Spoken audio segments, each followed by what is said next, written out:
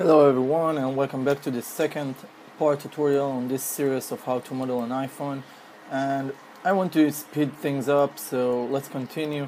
Um, at the last part, the first part actually, I still were in X-ray mode, so I will undo this by unticking X-ray from the shading tab. And sorry about the noises. Now, the next thing is to create another cube, okay? Bring it somewhere here in the front. Use the scale tool to scale it to something about this.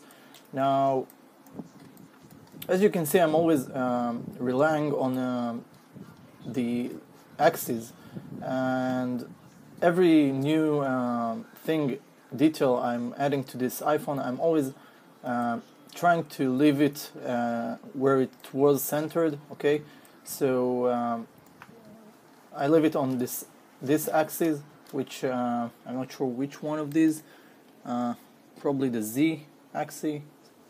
Okay, I'm not sure. Yeah, probably. And now I'll only move it down here, so it will face the button itself, because the speaker itself should be somewhere almost at the same size, like the width of the speaker. Okay, so should be something that looks like this. Okay, nothing more than that. The next thing is maybe to make it like so,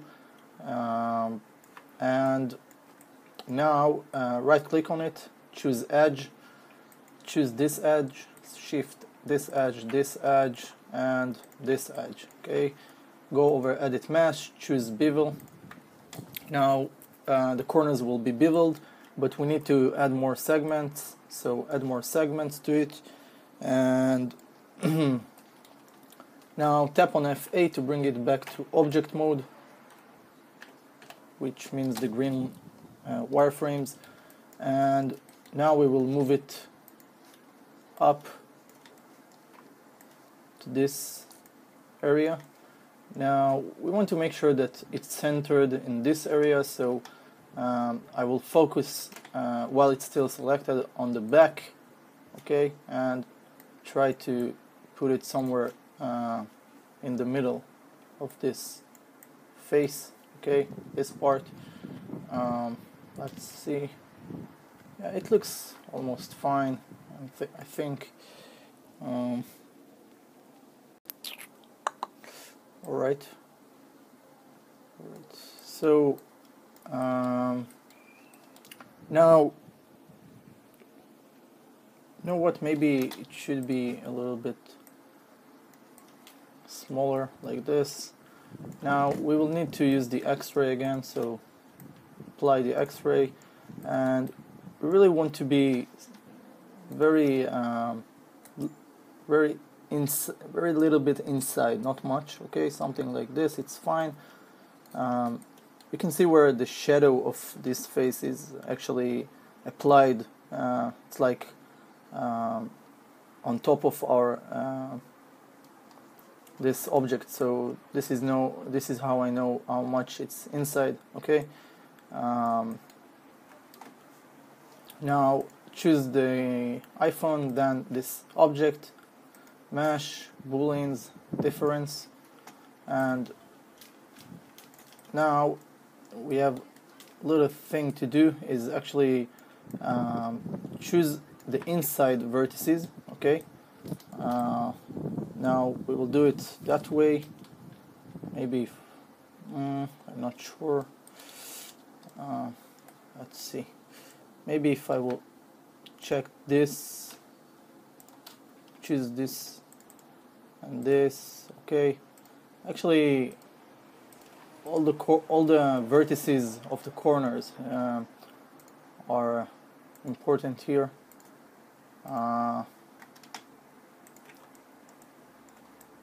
Okay, let's try to do this faster. Choose those and those, and then those, and those two, and those. Now after you select all the inner ones, switch to move to scale tool and bring it somewhere about here, maybe, maybe somehow like this, and excuse me, just make sure that it's at the same width. Yeah, that looks fine.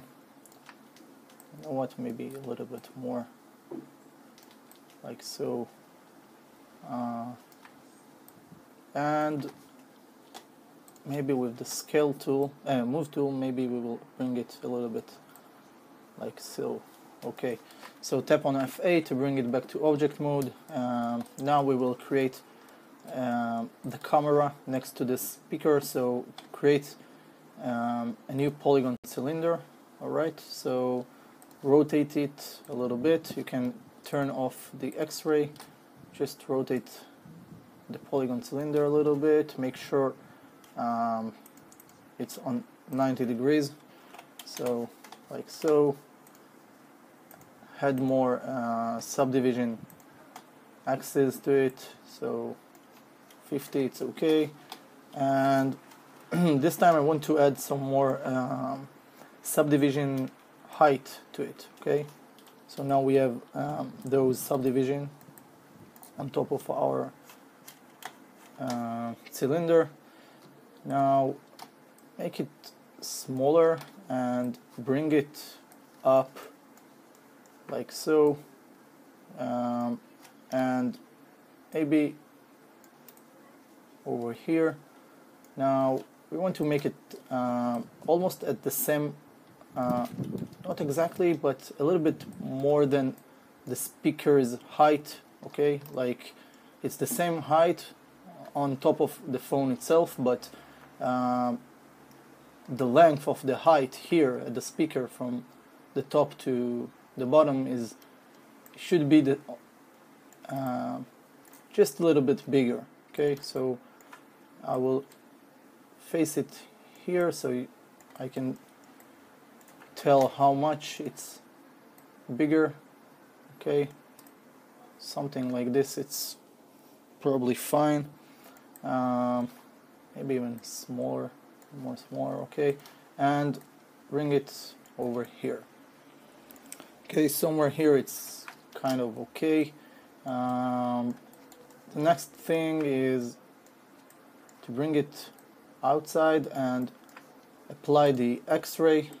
And now what I want is I want to make sure that the cylinder is going inside to about 3 or 4 lines of our faces. So I maybe add some more just to make, you know what, probably 19 is okay. Let's turn off the X-ray. It will be easier for you to see what I'm doing. So I'm entering 1 line of faces, 2 line of faces, 3 and 4. Okay, so the 4 should be looks something like this. And then choose the iPhone, shift, select the camera, and that should be the camera, right? So it's the camera.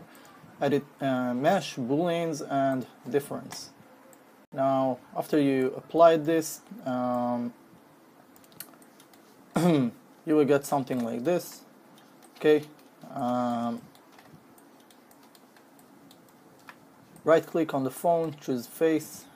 We will choose this face, shift, double click on this face. It will choose all the loop of those faces, and click on extrude once, and with the blue arrow pull it inside somewhere here, and then shift, just click on this face, shift select, double click this face, click extrude again, bring it to something about here. Now what we are doing is actually creating some kind of stairs. Okay, so this is how it looks like in the iPhone camera, and I want to make it look real, so this is the goal. Now after you've done so, we want to create a lens to this camera, so create another polygon cylinder. You can pull it outside here, add more subdivision axis to it, and rotate it by 90 degrees. Okay, 90 degrees. Now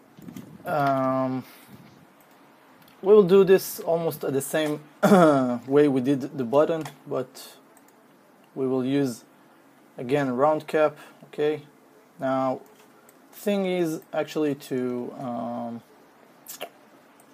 get rid of those part of faces. Okay, all this cut, and tap on F8 to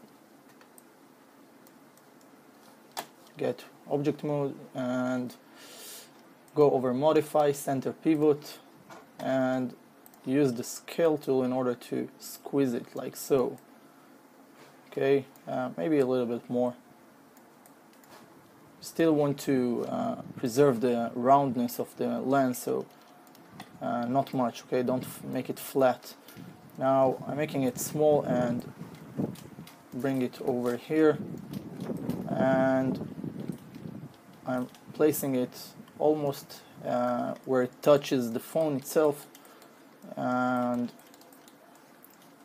then move it over here. Now you can make it smaller and zoom in to here, over here, and now we will use tap on 4 on your keyboard, number 4. It will create only wireframes from the model, so you can rely on them by when you select the lens itself and choose back, it will point your camera in front of this, straight in front of your lens, and you can zoom in a little bit with using Alt and right mouse button in order to see that you are centered with the camera itself. Okay, so it's very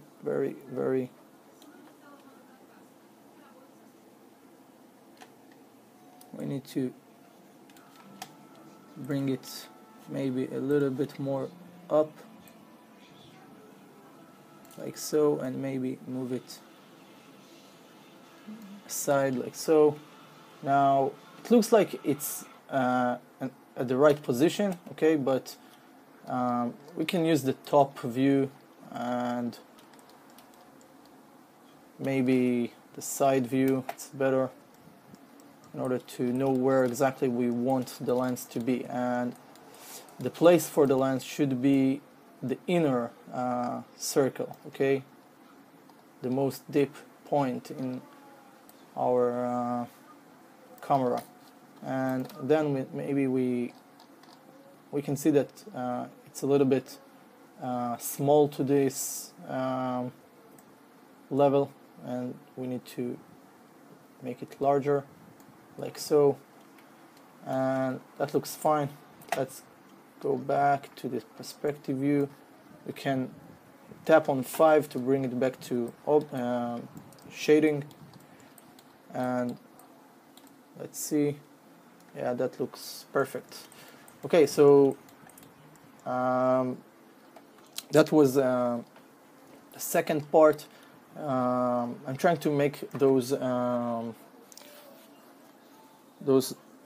parts of tutorial like shorter in time, so forgive me, excuse me about this. It's just for your own how to say, so it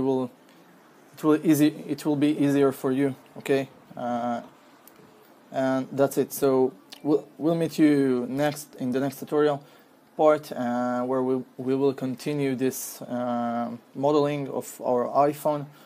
I hope you enjoyed this part and it was easy for you. If you need to ask a few questions, you can always leave me a comment or an inbox message, and I will get back to you. So for now, have a nice day and see you soon. Bye.